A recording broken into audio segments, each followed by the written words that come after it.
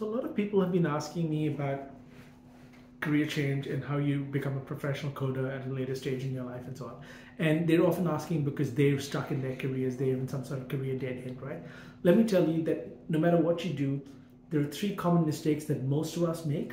I've made this lots of times myself. And if we repeat these mistakes, there's no point changing career. Okay, you're going to just repeat the same pattern. So the first mistake that people make is they tend to go for the highest prestige job, the biggest brand, the job that's most fancy, right? Mistake. Second mistake that people make is that they tend to focus too much on the salary and not enough on the growth. Big mistake.